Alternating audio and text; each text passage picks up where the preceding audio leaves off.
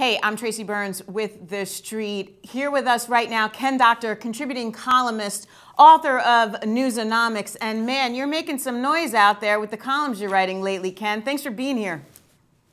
Hey, you're quite welcome. There's just a lot of news. There's a lot of news, and I suppose you could thank our president for a lot of it, right? So the president actually is helping our business in spades, isn't he?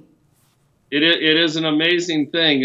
First, actually in the run-up to the election, but right in the immediate aftermath, I wrote a bunch about the Trump bump. And the Trump bump was a real thing of subscriptions hitting unpredictable levels at a number of publications. And the question was how long that would last. And now I've called it the subscription surge, because we've seen it.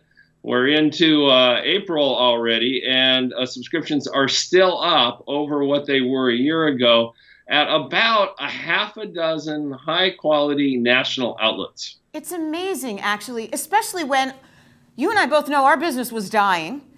The president, in the midst of the election, hammered half of our fellow brethren out there, right? Destroyed them as fake news. And now, to your point, we have the New York Times past 3 million subscriptions. The New Yorker's subscriptions up 230% versus same time 3 months ago. This is all based on your reporting. The Atlantic is up. And now Vanity Fair. Why? Why? What's happening? So it could be a Trump plan. It could be make the American news media great again. But we don't know if it's that strategic.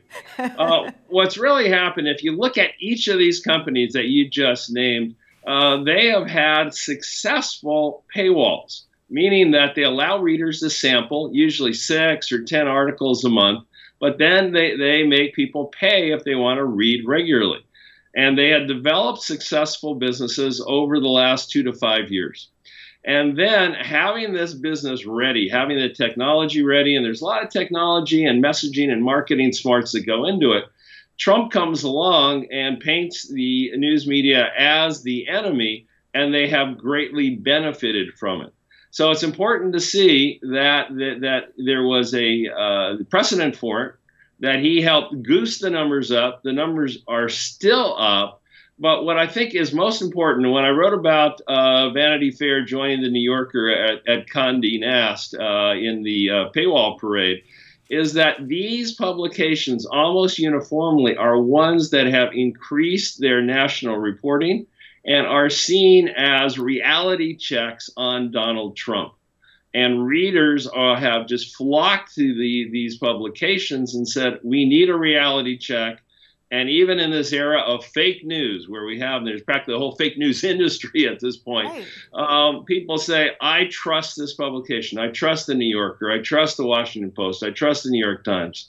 And the logical thing in the business world is when you trust something, you pay for it. But what's interesting is most of the publications you mentioned lean left. So interesting that people are trusting organizations that don't truly support the president. Well, absolutely. We remember that there were more popular votes against Trump than there were for him. True. And if you look at paywall economics, and this is something that people have a hard time with, they had a hard time back when the New York Times launched its paywall and announced it in 2010. I remember having interviews with reporters then as an analyst. And I would say if they can get 3% of all of their digital audience in the United States to subscribe, they'll have a thriving subscription business, and they will have crossed over to the digital world. They are now at about 2+%. So in this world, and it's kind of counterintuitive, if you can get 1, 2, 3% of your digital audience to pay, you can make quite a business, as long, of course, as that national digital audience is big. And that's why this is working for national publications like the New Yorker and the Washington Post and the Times, and not working as well for local publications. People should know that your article went up on April 17th about Vanity Fair and the other publications, so they should check it out. Okay, but let's play now devil's advocate here. What happens if people... Well, we get bored of it. I mean, we're slowly getting bored of the daily tweets from the president, right? What happens if everyone loses its interest? What happens to the subscription model then? Well, the subscription model, importantly, for all the publications we've named, was successful before Donald Trump got elected. It has simply been goosed and goosed by a large number. The thing that we have learned, and it's about 5 to 8 years of learning now about how digital subscriptions work, is what do we do as consumers? We give our credit card over, and it's on an auto renew. And so the churn rate is relatively low. If a news medium continues a trusted relationship with its audience, we've seen very low churn. So that is the number to watch, especially for all these Trump bump subscribers over the next year. Do we have a higher rate of churn? And already we're seeing it slow down. But I would think that even if there's another major change at the top, I don't think these numbers are going to go down at all. They may just slow. But then again, we have no idea what the next step of history is going to be. Right, and it seems like sky's the limit with this administration. So I suppose, to your point, subscription or churn rates might be lower than people are hoping. Let's talk. Remember that Mark Thompson, the CEO of the New York Times, he dropped into a conversation at the UBS conference I think it was in November, that his new goal is 10 million subscribers. They have 3 million now between print and digital. It's 10 million. So we're just at the beginning of digital subscriptions. And you think of this world and how it's changed from music subscriptions and movie subscriptions and TV subscriptions among all the companies that are out there. This could be the beginning of something, but it's that trusted relationship between a news medium and the audience. Yes, you're absolutely right. And I suppose, you know, God forbid there's an impeachment trial, that's not going to hurt. All right, let's talk about Univision, because you now have a new piece going up on the site about Univision's purchase of Gawker, which happened back in August, $135 million. What was the rationale to begin with that purchase? I thought it was an interesting story, and it turned out to be a fascinating story. Where, as we know, we have the whole Hulk Hogan mess, and we all covered it. And then all of a sudden, Gawker becomes toxic. And the question is, well, who would want to buy this thing? It's been in lawsuit, and what are the legal implications, and what's going on here? It turned out that Univision and Ziff Davis, we think, were the last two bidders for it. Univision got it. And I talked in depth with Univision executives about it. And they said that they were interested in it because they thought it had some interesting aspects to it. But the one jewel they found in it that they hadn't expected was the e-commerce. So Nick Denton, the founder of Gawker, had gotten some press for his e-commerce because he had done a lot more of it than others. And Gizmodo and their other 5 sites sell stuff. And, well, we're hearing numbers like they're selling a lot of stuff and they're making a fair amount of profit. And, in fact, that had helped turn the company around before the lawsuit. Well, it turns out that Univision, in doing its due diligence, saw that the e-commerce was more than a quarter of the business of Gawker, and that it was a pretty profitable business, and they really liked the look of it. And looking, as everybody in the news publishing business is doing, for alternative revenue streams, they said, this is really interesting, number one. And number two, we can scale this. We're Univision. We've got the number 5 broadcaster in the country.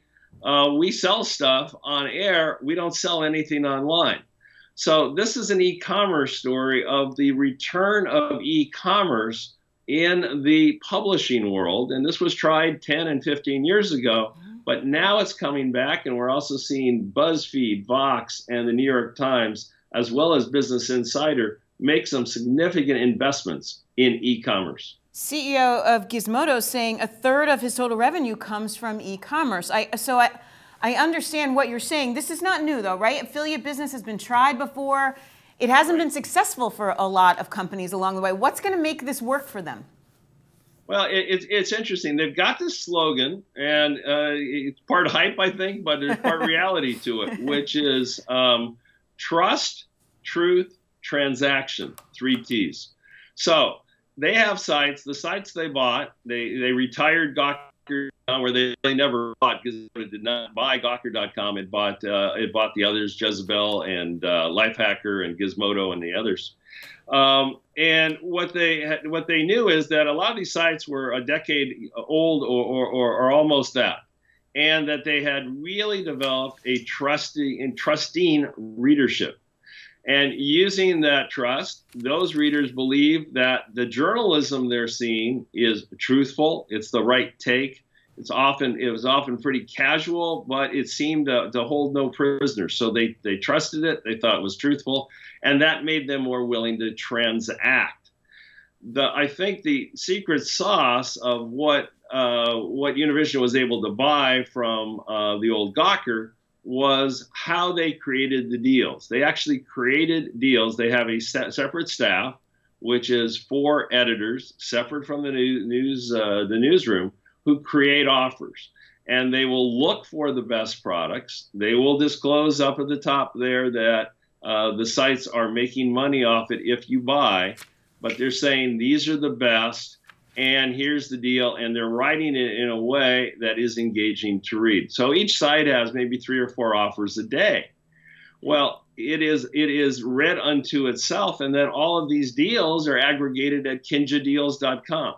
So they're seeing really interesting sell-through. They're saying conversion rates, once somebody actually gets to an offer page, of as high as 16%. Which is really high. That's really high. And so if you do a lot of volume, if you have that big audience, if they trust you, you present the offers in the right way, they have a money machine going. Now, a lot of questions here. Amazon is changing its affiliate rates overall, consternation in that community, but it's not changing them yet for the big suppliers of commerce like a Gizmodo or Univision. Well, I tell you, this is a fabulous ongoing story that I know you are going to continue to cover. Ken's story will be up on our site soon. Check it out. Ken, you are a wealth of knowledge. Thank you for taking the time to be with us today.